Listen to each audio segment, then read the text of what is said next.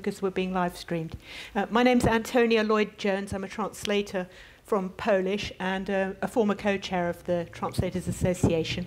Welcome, everybody. Thank you very much for coming tonight. I think you're going to be very pleased because we've got some fantastic books and some fantastic translators here with very different experiences. And the kind of tag for this event is breaking boundaries. And well, we could, of course, that's what translation does altogether. That's a kind of summary of everything we do. But in these cases, each of the translators is could be said to be breaking boundaries, and their books too. So I'm very pleased to be chairing this. I've had the glorious excuse of reading these books and calling it work. And this event has been organised because on the 12th, the translation prizes will be given, as you probably know. And each of the people sitting with me is shortlisted for one of those prizes. And so we'll be talking about the prizes a bit as well. And with me, I have William Gregory, who is shortlisted for the Premio Valle Inclán, which is for translation from Spanish, for his book, which is the Oberon Anthology of Contemporary Spanish Plays, and I'll tell you more about him and more about his book in just a moment.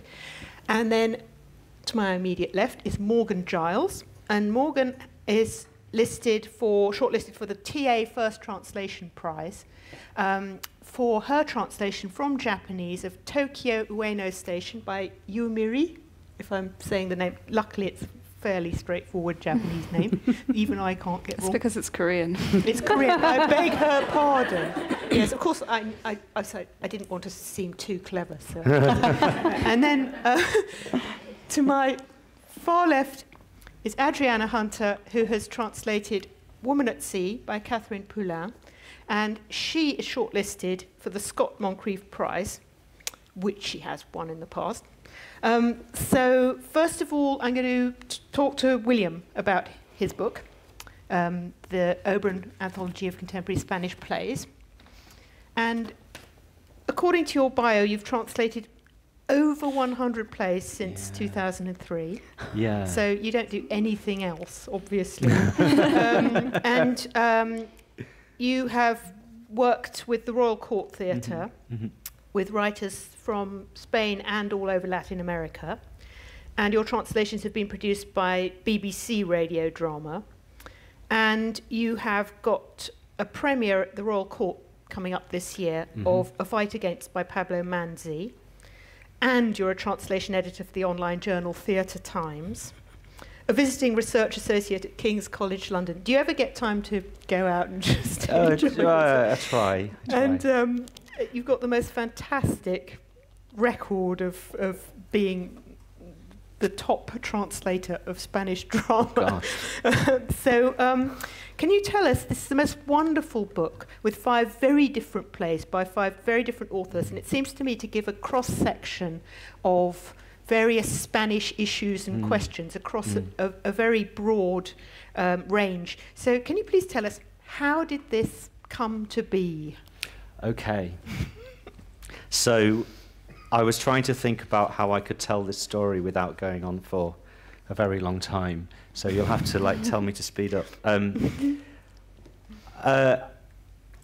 I suppose I should start by saying that about how it didn't come about, which is that it wasn't the case that one fine morning someone at Oberon Books woke up and thought they wanted to do an anthology of Spanish plays, and they would find someone to find some plays and they would find someone to translate them. It was very much, I suppose, if that is top-down, then it was a very bottom-up experience, which I'm sure a lot of literary translators will be familiar with. These plays, if you like, I would say the plays sort of found each other. I'm really pleased to hear your observation about them sitting together as 5 plays that speak somehow of different concerns, if you like, in Spanish culture and society, because that was sort of the way I saw it too. You've written a wonderful introduction as well. Oh, thank you, thank you. Yeah, it was nice. I enjoyed writing that. Yeah, sort of all my ideas coming out. So how did it come about? Right. So there are 5 plays in total. 4 of them, before there was even any talk about an anthology, 4 of them were already translated in full. 3 of them I had translated entirely speculatively, by arrangement with the writer, obviously. So you already knew the authors? Yes. So Vanessa Montfort I knew from working with her at the Royal Court. The Greyhound was sort of a follow-up play that she wrote. Greyhound is a screamingly funny farce, which I highly recommend. It cheered me up no end. It's about how to adopt a greyhound or not. Yes. And so there's a character who is a very right-on animal rights woman who is in charge of organising the adoption of the greyhound. Then there's a couple who've been fostering the greyhound and very much don't want to give it up, to a German couple who want to adopt it for all the wrong reasons. And it's the clash between these people trying to be as PC as you can possibly be and just totally and utterly having terrible fights with each other. It's very funny. Sorry. Yeah, so I knew Vanessa previously because she'd done some work at the Royal Court, and this was her follow-up play. Blanca Domenech, who wrote The Sickness of Stone, which is about the legacy of fascism in Spain and set in this sort of horrific fascist monument where Franco is no longer buried, actually, but at the time he was still buried. Blanca I knew, I had met previously through another Spanish playwright. And so these are people I knew already. Victor Sanchez Rodriguez I met at an event organised by the Spanish Society of Authors and Playwrights Association, which was specifically designed to introduce translators to playwrights. And that's how I met him and his play. And his is the black comedy about a Cuzco, yes. relationship falling apart on a sort of special holiday to Peru, where these people are trying to revive their marriage and failing utterly. Yes, yes, yeah. It's very Spanish. Yeah, the devastating end of a relationship on the Inca Trail. So by various connections, I'd arranged with them to translate their plays in full and to see if we could find a home for them. They must love seeing you coming, these Spanish Yes, they see me coming. Then the 4th play that was already translated was A Basque History by Borja Ortiz de Gondra, which is a long, multi-generational, well over a century-long epic about the effects of the Basque conflict on one particular family. It's about how Basques hate each other through the generations and are constantly betraying and then carrying out vengeance on each other over the centuries, as far as I could tell. It's relentless. Yeah, that's a way to look at it, I guess. Yeah. And it's a great play, and Borja is like one of the most successful playwrights in Spain at the moment, and this particular play was hugely successful at the National Theatre of Spain. But it's a big play. It's got loads of characters, and there just wasn't any way that I could fully speculatively translate it. However, there is a fund that comes out of Spain, again from the Society of Authors, which specifically funds the translation of plays. Yes. And crucially does not require a publisher or a production company to be involved in any way, so a translator or a playwright can apply for this. So essentially you had already worked on these plays and you Correct. Picked which ones should go in this anthology and you took it to Oberon.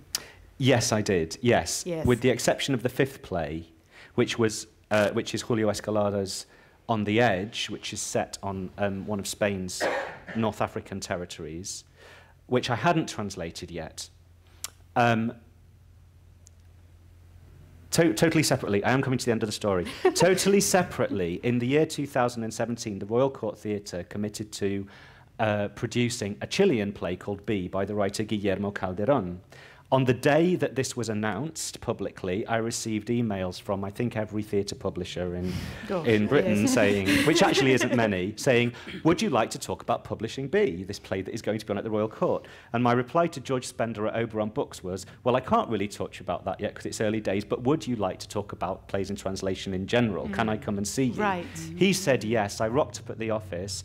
I said, look, I've got these 4 plays already translated. There's this 5th play which would go with them really well. By the way, the Spanish Ministry of Culture funds the publication of translations. So can we apply for some money to translate this 5th play? And if we get it, can we put them all together into an anthology, please? And he eventually said yes. A perfect example of a translator putting the whole thing together and making everything happen. Somewhat, yes. yeah. Yes. So it's, sorry, that's a very, that is not the short version. You direct as well, and a little bit, used to be an actor, or still an actor sometimes. Do you ever stop being an actor? I don't.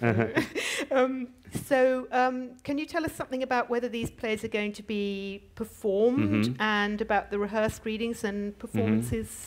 What are the future plans? Sure. So what I can say is that some of them have already had a life or are having a life. So there's an organisation that I'm part of called Out of the Wings, which specialises in researching and promoting theatre from the Spanish and Portuguese-speaking world, and that has a festival every year of play readings. So The Sickness of Stone and Cuzco were actually performed at that festival. Cuzco then, actually, off the back of that, got a full production at Theatre 503 over in Battersea at the beginning of about a year ago, actually. It was just about a year ago that we... that production opened. As to what happens next with these plays, at present, I don't know. I think the hope with this publication, one of the hopes with it, is that it gets into places that I, on my own, as a lone ranger trying to promote these translations, can't get. There was actually a rehearsed reading of Cuzco in New York in December, and that did arise literally because the organizer of the festival found this book in a bookshop in New York and liked the play and decided to pick it up for this festival. So it's I guess one of the great things about this anthology having happened is exactly that. It can, you know, it's been spotted in the bookstore of the Sydney of the theatre in Sydney. Are plays actually published before they're staged? Because I thought Hardly generally, ever. yeah, exactly. Yeah. Generally, you can't get a play script until it's actually been on stage. Yes, that's true. I think generally speaking, the theatre publishers in the UK will, you know, like me getting that email within hours of it, the Royal Court announcing it. That's the pattern normally. A theatre commits to a play, and then a publisher comes in and publishes the play text, which often is offered in lieu of a programme as well. So this model is pretty rare. That said, you know, in Oberon's defence, this Spanish anthology, the reason why I felt emboldened to propose this was that they'd already published an anthology of Brazilian plays and one of French plays and one of contemporary Greek plays. So they were booking the trend, really, in the sense of taking an interest in publishing international theatre, not on the basis necessarily of there being a production to sell the books off the back of. So there are exceptions, but yeah, you're right. It's normally the case that production comes first. And these 5 authors, who are all contemporary, they've all got quite a long record already they're all pretty well established, is that right? Yes, to varying degrees, yes. There's 2 of them are women. I was wondering, thinking of Spain, and there's even one of the Greyhound sends up kind of the macho Spanish male. Yeah. Are there many women playwrights being successful in Spain, or is that a bit of a breakthrough? Increasingly so, yes. Right. Yes. I mean, like most places, you know, there's severe underrepresentation. Right. But I would say, you know, there are writers like Lucía Carballal, for example, who's doing extremely well in Spain at the moment. And people like Eva de Redondo, who's really good, who I'd love to translate, actually. I think it's... I hesitate to make sweeping generalizations about attitudes in Spain to gender. So it's a quite hard question to answer without doing down And is a it good effort. terribly I think, difficult to improve get the things situation. staged in this country or in the States? I mean, is it quite rare to have translated plays?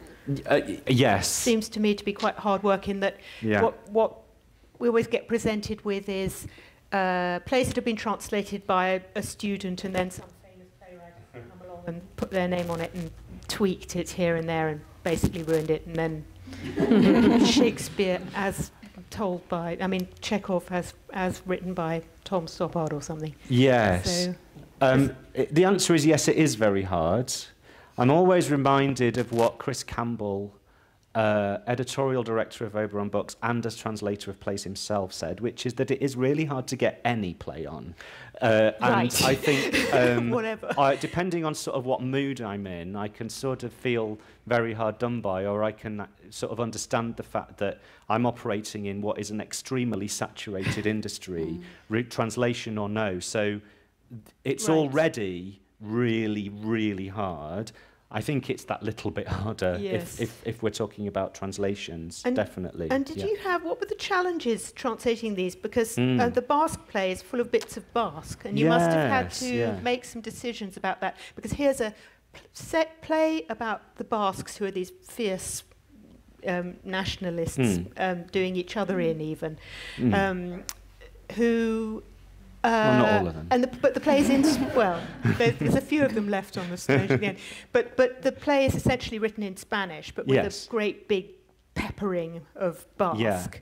And you've chosen to leave it, but it's there in English, so you do know what's going on.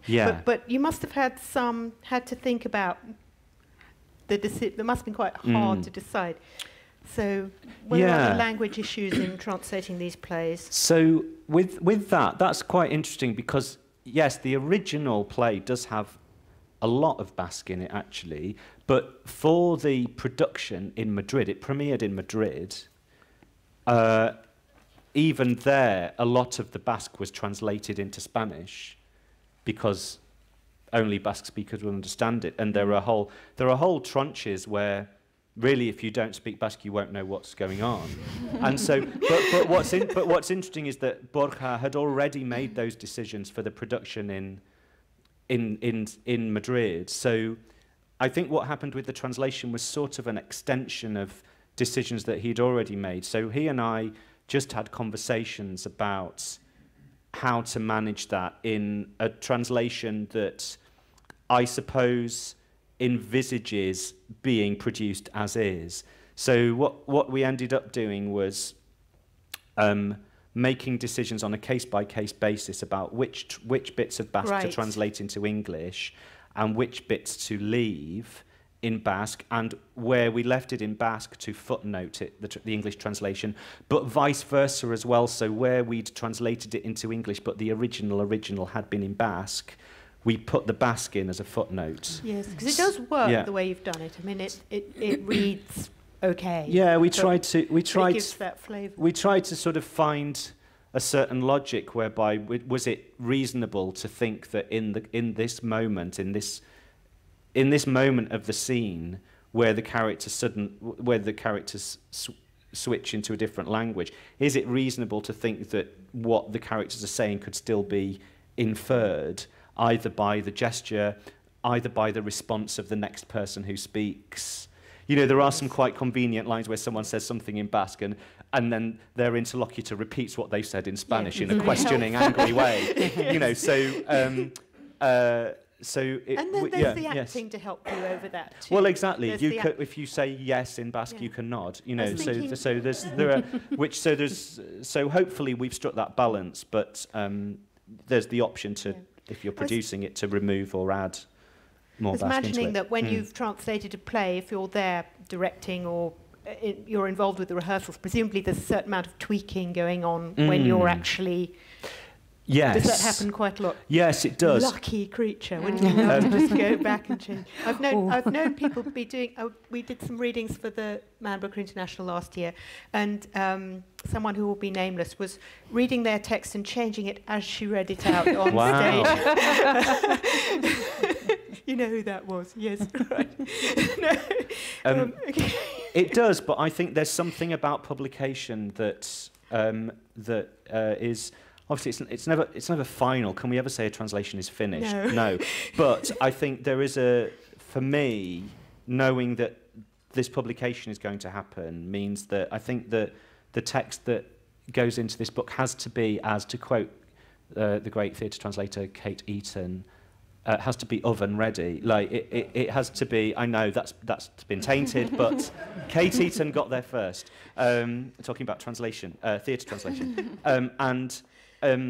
it's so you may tweak, but these are not in the state that they would be in if I was going to a rehearsal for the first time. And indeed, some of them have been road tested. So Cuthgo and The Sickness of Stone had already had rehearsed readings by the time that we went to press, so that nuancing had happened.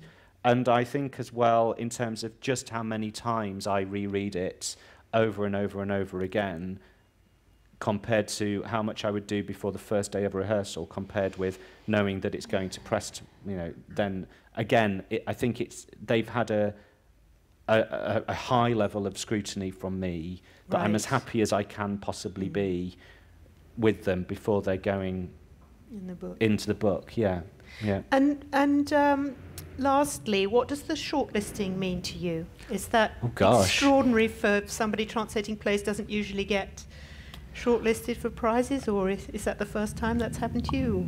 It's the first time it's happened to me. I don't know if it's the first time it's happened to anyone. I think that you get listed for different sort of prizes for drama production. Well, I'm still waiting for my Olivier Award. There isn't an Olivier Award for Best Translator. What's going on? There should be. Now there's something to all in the fullness of time.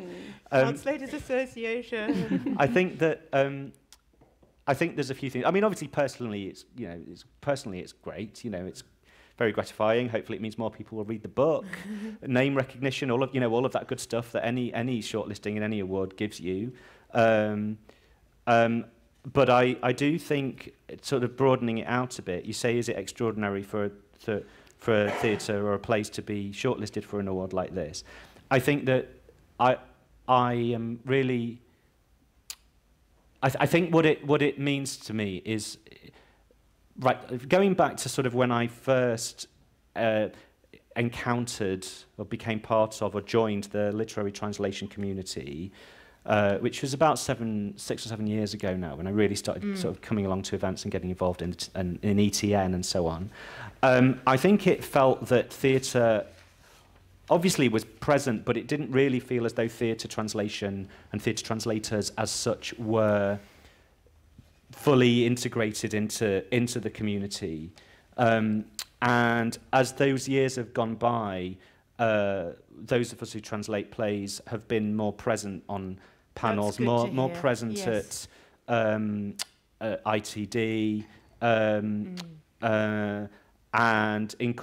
prizes that used not to accept plays now do accept plays, and so on and so forth. That's so really I think what it means for a theatre translation to be in this shortlist is it sort of feels that it's a further affirmation that theatre translation is part of this.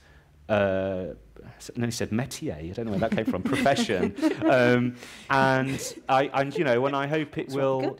I hope it will encourage more translators to translate plays more. We know a few languages. Okay, I know. But when did I last say that word? I don't know. I hope it will, encourage more translators to translate plays. I hope it will encourage more publishers of plays to publish translations. I hope it will encourage those publishers of plays that happen to have published translations over the past 12 months, of which I can think of few, to enter their translations into these prizes. Because it's all very well the prizes opening their arms to publish plays if the editors don't actually put them in. There's a boundary breaker for you, if ever I heard one. Thank you very much. Thank you. Thanks. So moving on to Morgan. Obviously, because you're shortlisted for the TA First Translation Prize, you are what we call an emerging translator, which sounds like somebody sort of battling their way out of deep water or something. Which it is a bit like that, isn't it? That's pretty accurate. And you are from a long way off originally in Oklahoma? No. Kentucky. You're from Kentucky. I'm from Kentucky. And it's one of those good old southern states. Well, does it count as South? No, Kentucky. It depends on your ideological leaning. It's the start of the South, let's say. Yay. But you live here in London. I do. And your short story translation, Dad, I Love You, was published in the Book of Tokyo published by Comma Press by Naokola Yamazaki. Yes. Yes, did I get that Perfect. of more or less all right? I have no idea if it's a male or a female writer, or maybe it's a they. They, right, I can say they. You can get away with it now. And so the novel that you've translated is Tokyo Ueno Station. And I found this the most extraordinary book. Most of us have a very vague idea about Japan if we've never been there. And we think of it as this kind of prosperous place full of frightfully methodical people who know exactly what they're doing and who work very hard, but they're kind of not that badly off, etc. And this just completely gives you a completely different picture of Japan by telling the life story of a man who's slogged his way out of poverty and done his best to give his children a future, but then life kicks him in the teeth. And he ends up, partly by choice, as a homeless person in central Tokyo. And you kind of gradually realise that perhaps he's not even alive anymore, and he's a ghost voice. So he can see and what other people are doing, and he can listen in on their conversations. So he's got an extraordinary view. And I should let you tell us a bit more about this. I'm also interested in how his life is contrasted with the life of the emperor. Yes, so I refer to this as my weird little ghost story. It is a ghost story. The narrator is dead from the beginning of the book. He is a working class man from Fukushima who comes as a young adult to Tokyo to work on the building sites for the 1964 Olympics. But the money is all being sent back to his family in Fukushima, and he lives a very solitary life in Tokyo, not even getting to go back home very much. And when he does, his children are like strangers to him. They don't really know him. When he's finally able to retire and he moves back to the village where he's from, tragedy falls. I won't go too in depth. Don't spoil the story. There are a few spoilers in a book where the narrator's already dead. But you don't realise that immediately. So No. it's a very clever device. The way she does it is very interesting. And as you said, there are coincidences in his life that tie him inexorably with the imperial family. He is the same age as the emperor, who has just stepped down from the throne, and his son was born on the same day as the man who is now emperor. But there the similarities end. Very much so. And how did you come to translate this book? Were you commissioned or? Nope. It's very rare for that to happen. I'd love for that to happen. I read it. I loved it. I had read some of her earlier books and thought that she was fantastic, kind of dark talent. Had she been translated before at all? She had one book in English translation before. I'm not sure if it came out in this country at all, but it definitely came out in America and didn't quite hit, let's say. It found readers who loved it, but it didn't really make much of a splash. And that was about 15 years ago. So at the point where I found out about You, Mary, I kind of thought, I don't know if anyone is going to want to publish this. You know, very often people think you get one shot with an author, really, and if it doesn't make a mark on the first go, well, as you know, that's not true. Persist. So I found this book and I read it. I was reading a lot of books about Fukushima at the time, because I was hoping to find something that really resonated with me, that related to the disaster. And this book was, it was it. It was the first book I read in Japanese that I connected with so much that it made me cry. And it's very moving. And I knew instantly that I had to translate this. I think any translator in the room knows that feeling. It's like falling in love. Yeah. And I went on about it for ages to other translators, boring them desperately, one of whom was Deborah Smith. And she seemingly got sick of listening to me go on about it and started a press so that she could publish it. Oh, well done. That's real translator power. Grind somebody down until they found an entire publishing house to publish your translation. I don't think anyone else should do that, but respect. And are you going to read us a tiny little bit? Yes, I I'd think, love to. aren't you? Just so we get some of the flavour of the ghost. Okay. If ghosts have a flavour. With my head turned towards the sky, breathing in the smell of rain and listening to the sound of water, I realized exactly what I was going to do next, like a moment of enlightenment. I'd never used the word enlightenment before. I was not getting caught up in something and going along with it, nor was I running away from anything as if I were a sail, allowing itself to be pushed along by the prevailing wind. Suddenly, I didn't care anymore about the cold or my headache. The yellow of the ginkgo leaves poured into my eyes like paint dissolving into water. Each leaf had a golden glow that was almost too beautiful. The ones that danced in the air, the soggy ones trampled on by people, and the ones that still clung to their branches. My vision was filled with yellow leaves whirling in the cold winter wind.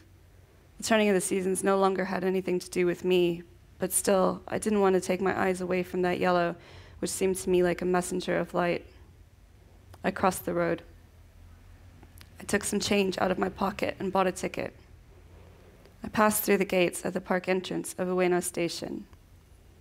A sign with the words, Northeastern Shinkansen Service, Shin Aomori bound, came into view, and suddenly I thought, if I took that train, I'd be at Kashima Station in 4.5 hours. But this hesitation lasted only a beat. The feeling of homesickness no longer made my heart pound or my chest tighten. A number of paths were now behind me. Only one way was left before me. Whether it was the way home or not, I wouldn't know until I tried. That's lovely, thank you. I'm wondering about the translation issues, because if she's a Korean-Japanese writer, but she's more grounded in Japanese, presumably, or does she write in both? Born and raised in Japan. She writes in Japanese. She doesn't write in Korean, although all of her works have been translated for her. And you must have had to do an awful lot of research, because there's a great range of things going on here. There are Buddhist prayers. There's a whole list of redoute roses, which is something unexpected. There's the train map of Tokyo and all sorts of details of Japanese history and culture. So I'm just wondering, what was it like as a translator to deal with this book? What were your issues? Just lots and lots of days of research. The roses, which seem so simple when you first look at them, took me probably about a week. Just in itself. It took me 2 days to find the actual images and descriptions of the roses themselves, so that I can then crib off of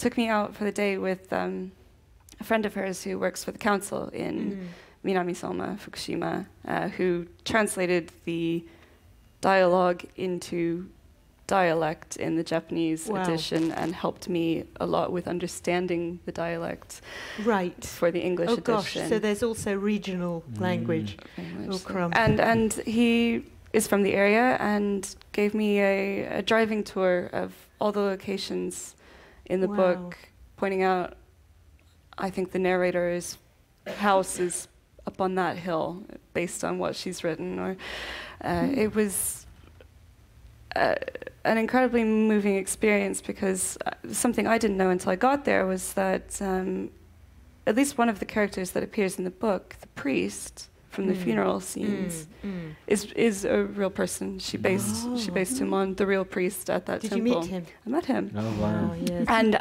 And I then went home and had to completely rewrite all the things he says, because I had translated him as a very like stern guy, but he was hilarious. And I was like, oh no, I don't know what to do now. That's interesting. What a wonderful experience of finding a book. You've had a great love affair with this book, because you've had all these experiences as a result of it. You've made all these friends and been to all these places and seen all these extraordinary things that you wouldn't have seen. And what does it mean to be listed for the prize? Oh, it means everything. It means more than I could possibly say. How lovely. Because to me, there's no greater honor than being recognized for my work by my colleagues and my union. That's the best thing to me. That's very nice. Oh, well, good luck with it. Good luck. We want everyone to win. So moving on to Adriana, who is not at all an emerging translator, though, but has been translating, oh dear, for as long as I have. You don't because I'm old. It says here that you've translated over 80 books, which is amazing. I don't think I've read over 80 books. Mostly works of literary fiction, and that you won the Scott Moncrief Prize, which you're shortlisted for again, for your translation of Veronique Olmy's Beside the Sea, and the French-American Foundation and Florence Gould Foundation Translation Prize for your translation of Electrico W by Hervé Letellier, and 2 shortlistings for the Independent Foreign Fiction Prize.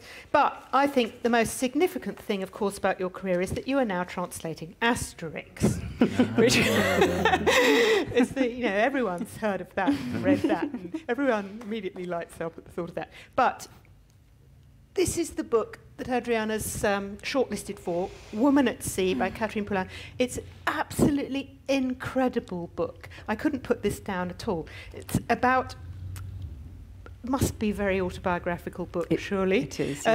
Very powerful, about a woman who goes off, a French woman who kind of runs away from her own life and goes off to Alaska to work on fishing boats, which is her kind of rather mad dream. She's one of those people who desperately wants to be on the very edge of everything and to feel fully alive by pushing herself to the absolute limits of endurance. And she's sort of never entirely satisfied. And the result is a very passionate, I think very romantic book. She's either completely mad or just more alive than any of us will ever be. So please would you tell us something about the book? Yes, well, I think she's running away. She's running away from a failed relationship or a doomed relationship, because there are tantalizing references to what she's left behind in France. And the author, in fact, she lives a fairly harsh life anyway. She's a sheep farmer in a very mountainous region in France. So it's fascinating that she made this huge leap of faith, and that she really was breaking boundaries from this landlocked existence in a job which is, you're in incredibly harsh conditions, but you're essentially nurturing animals. And she went off to live on a boat, so out on the wild ocean, the open seas, in order to be killing, I mean, industrial quantities of fish. And they use this technique called long-lining, about which I now know a lot. And I mean, there are thousands and thousands of it. The tonnage is terrifying, and the handling of the fish is very, very, it's so visceral. The average halibut weighs 150 pounds. Oh yeah, and people don't realise they're as big as you. You know, she's taking on this halibut which weighs, and she's tiny, and she's got a tiny little voice like this. And they joke about it in the book. The guys are all saying, "I don't understand a word you're saying," because it's just this tiny little woman with a lot of enormous blokes. And it's a really, really macho world. And of course, they think she's not going to last 5 minutes. And at one point, she gets a fish hook in the root of her thumb, and it goes really badly septic because she doesn't want to tell anyone there's anything wrong with her, and they can't believe, there is serious respect for her because they can't believe she's tolerated this, but she has to, you know, women have this a lot, she has to prove herself 10 times more than anybody else because she's just a little woman. So yeah, a huge leap of faith. Yes, it's extremely intense, her whole experience. And how did you get to the point of translating this book? Is this a book that you found? I was commissioned. I was contacted by the publisher. Not that I don't do an awful lot of, oh my God, I love this book, please will someone publish it? And then, you know, you were saying it's like falling in love, and then, you know, it's like watching them go to the altar with someone else, when or you know, they die a death as a singleton and you never get to marry them because so many books end up unpublished.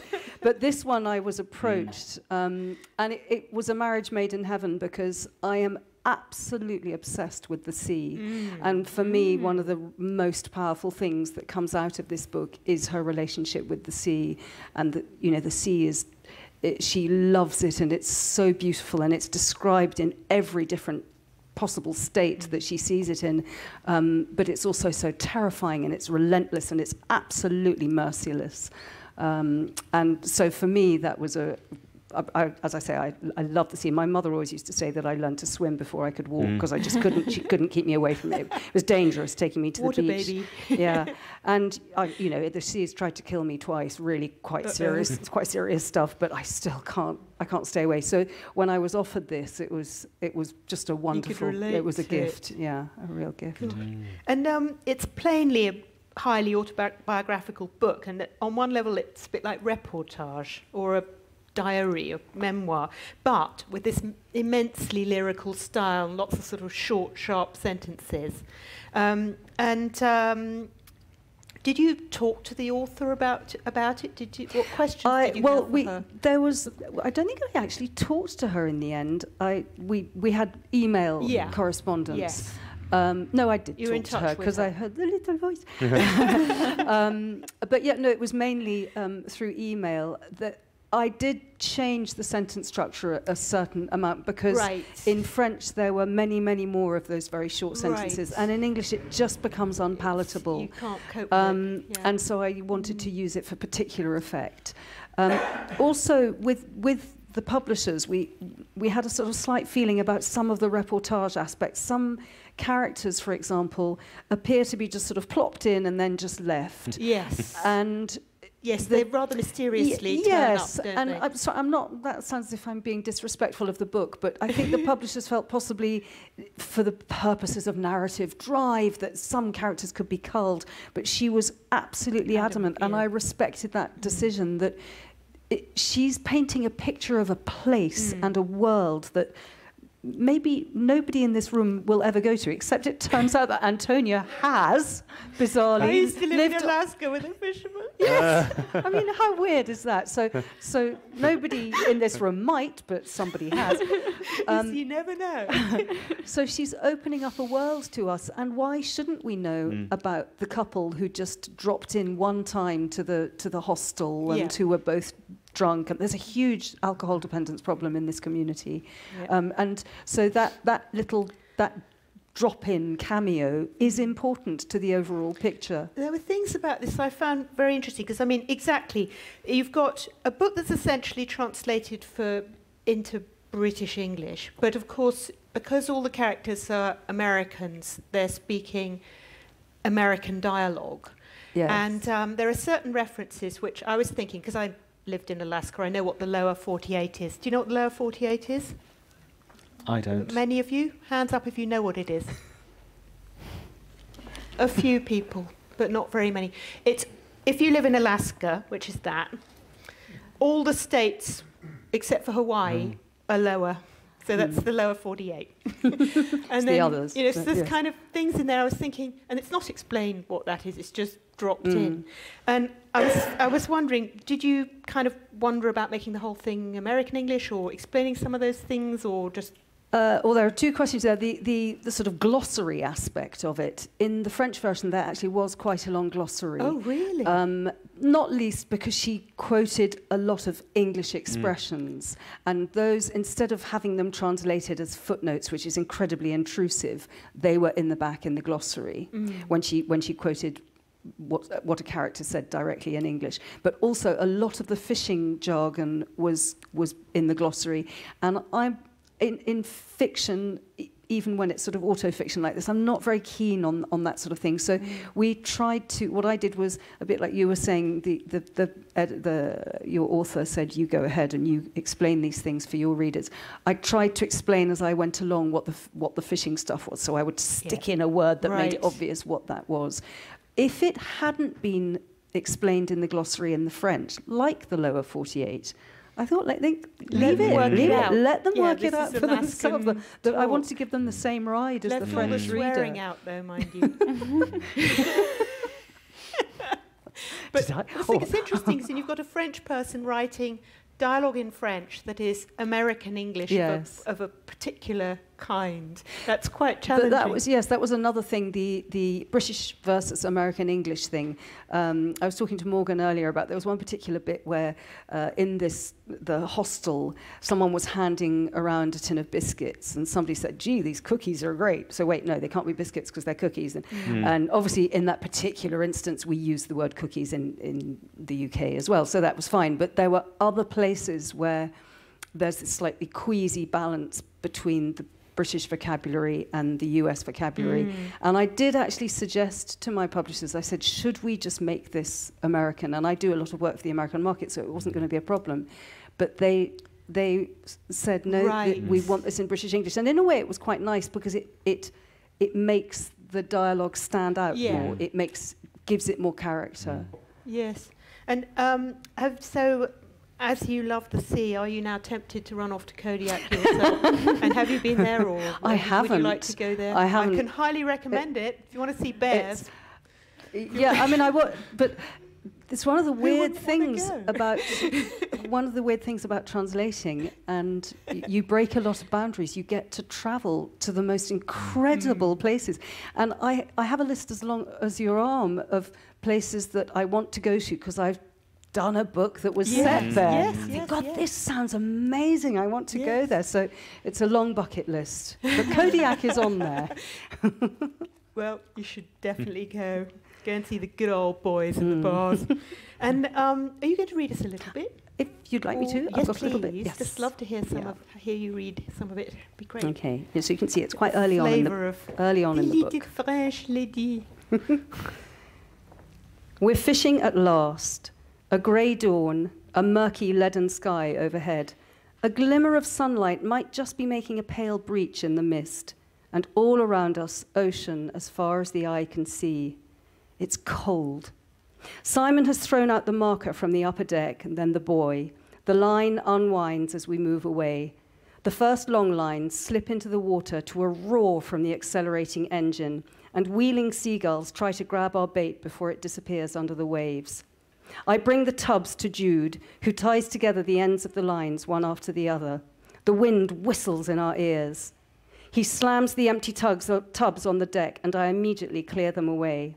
My heart beats frantically. The men shout, making a catastrophic racket. Jude stands facing the churning waters, braced on his sturdy thighs, back arched, his whole body straining to match the urgency of the situation. jaw hard, clamped, eyes locked onto the demented beast of unspooling line, a marine monster bristling with thousands of hooks. Occasionally, a hook gets caught in the gunnel, and the line tautens dangerously. In a flash, he grabs a pole mounted with a knife. "Stand clear!" he yells, and cuts the gangion connecting the hook to the line. "Last tub!" he roars to let the skipper know.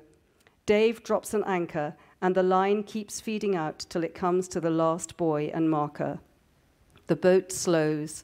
The tension gripping us instantly falls away. A volley of laughter. I catch my breath. Jude lights a cigarette. Dave turns towards me. "You okay?" "Yes," I whisper. I haven't recovered yet. I didn't understand what was going on at all. The men's shouting terrified me. While I run the hose over the deck, the skipper appears. "And now, boys, we're fishing. Go have a coffee. We're all set." That's great, thank you. It's an absolutely beautiful translation. You just completely forget it's translated. And what does it mean to you to be shortlisted? Because you've already won this prize, so did it make a difference when you won it before as a translator? It's incredibly I'm a very lucky person, because the first book I translated, like Morgan, was actually shortlisted for this prize a very long time ago. And that it's an incredible feeling of, you found this, in that instance, it was something I'd found and I loved, and I trawled around to find a publisher, and then you get this endorsement. And with the book that won, it was a book, again, that I was completely blown away by it. It took me 9 years to find a publisher for it, and then it won a prize. And it's, again, it's someone saying, "You're right, you were right." So, but for me, it's not so much the personal thing. It's really anything that celebrates and publicizes work in translation is a good thing. And it's interesting that it's very kind of you to say, "Oh, you can't tell it's translated," but you should never be able to tell something's translated. And I think people have this, there's still an opinion out there in this country. We're so spoiled. There's so much material written in English that people have a feeling out there that, "Oh, no, I don't like stuff in translation because it's all kind of wooden and clunky." And these prizes bring more work in translation to the attention of readers who will go, "Well, no, actually, you can't tell it's translated." And I teach translating, and I always say to my students, it's just not okay for something to sound weird because it started out in a different language. Yeah. So, yes, if the prizes help people to realise that we're flogging our guts out to make it sound like English, then that's great. Thank you. Well, I recommend everybody that all the short lists, because it's a great way of deciding what you're going to read if you don't know what to read. You never get let down by these things. It's quite amazing. There are some fantastic books on these shortlists for the prizes. And are there any questions now for the audience? Thank you very much. Can I have one very short? Thank you very much. I have one short information question and another slightly long one too. William, I'm thinking perhaps of getting a small greyhound. So could you remind me of the name of that play? It's called The Greyhound. The Greyhound. Okay. Thank you. Vanessa Montfort. I'm not sure I'd get one using the method demonstrated in this play, though. It's all quite stressful. Your bathroom might explode. I don't recommend it. Your bathroom might explode, and you might inadvertently get high on marijuana without realising. So,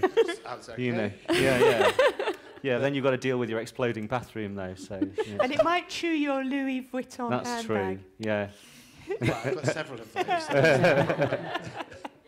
But my sort of proper question was following on from the Morgan and Adriana reading so beautifully from work which was probably written in silent on the page. I was wondering, when you're translating plays, do you sort of translate out loud because the text is produced to be spoken rather than to be read off the page? Thank you. Yeah, I read out loud all the time.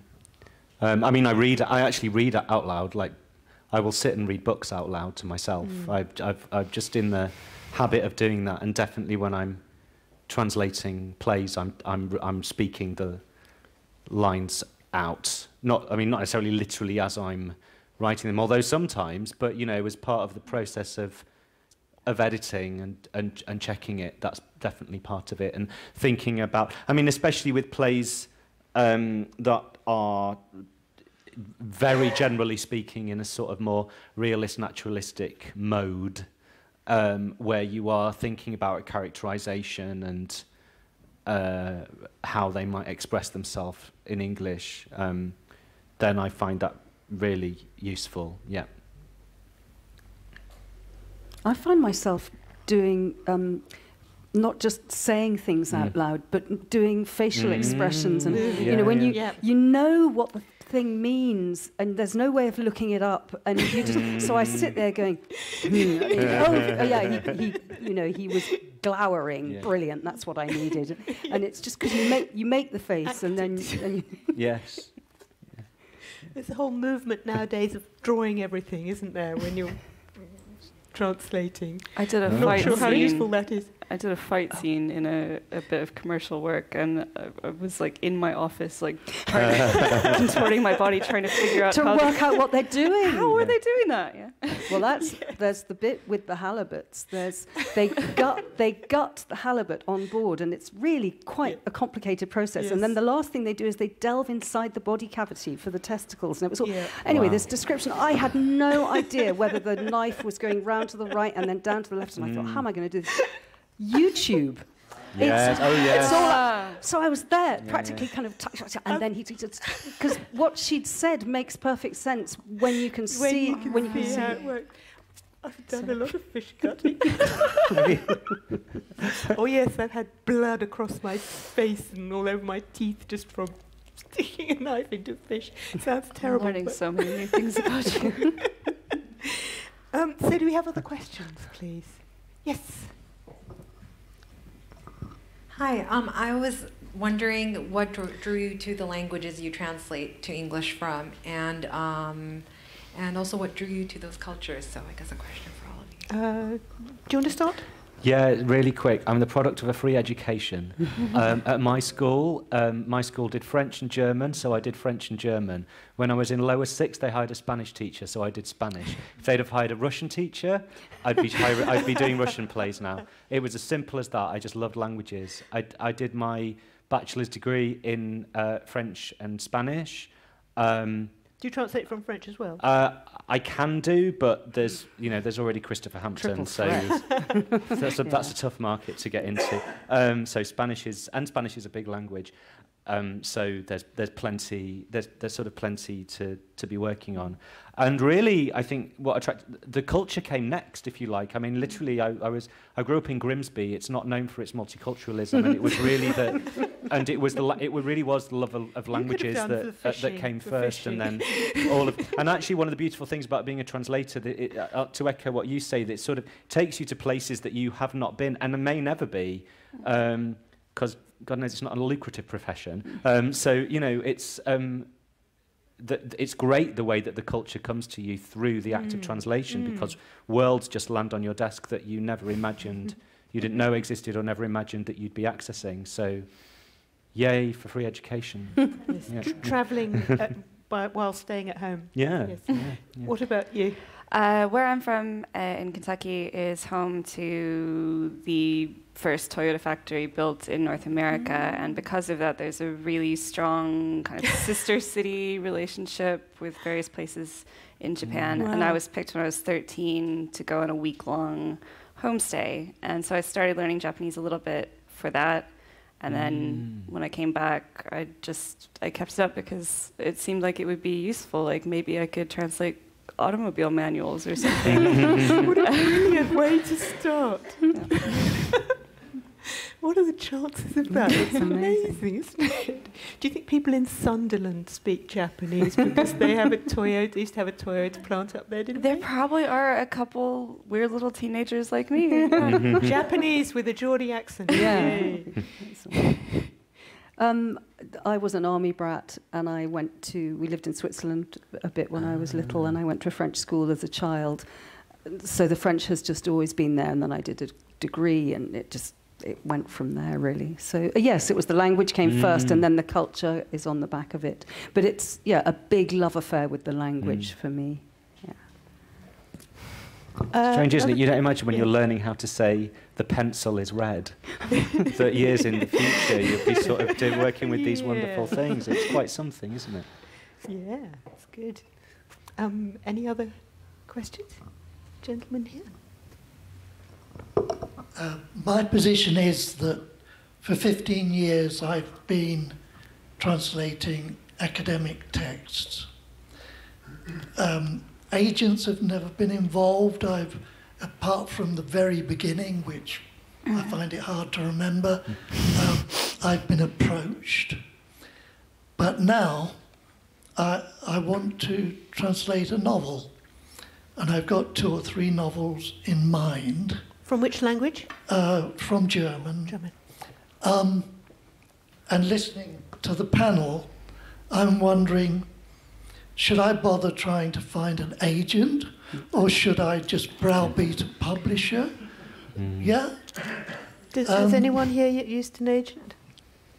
No. No. I think they'd laugh at the dust in my wallet. What's the point of paying somebody 15% of not very much money when you're probably doing all the running yourself anyway? Yeah. The agents, I don't think there are agents who know much about work in translation. I don't know. And when I Maybe I'm started out, I wondering did about go and that. talk to an agent, and she said to me, frankly, who is of Polish origin, so it made sense. She's a friend, and she said, you know far more about this than I do. It doesn't make sense. You don't need me. You don't need be spending money on something. The thing is to unnecessary. target publishers who are likely to like the material you're offering them. And don't just blanket. It's not a scattergun thing. It's if you're passionate about the book and you can find publishers who you think it fits with their list or it's appropriate for some reason, that's the way to go. I would say. Thanks. Gentleman there. I've got a little bit. Thank you. That was really interesting. Thank you. I was just wondering, with books that are out of copyright, are there particular difficulties to do with that? So if you're trying to approach a publisher with a book that's been out of copyright, say, for quite a while, that's of an author who died, say, like 100 years ago or so, does that mean it's particularly difficult to get it published? A book that's in the public domain? Yeah. No, I don't think so. Doesn't make much difference, does it? The only resistance might be, why has it not been translated already?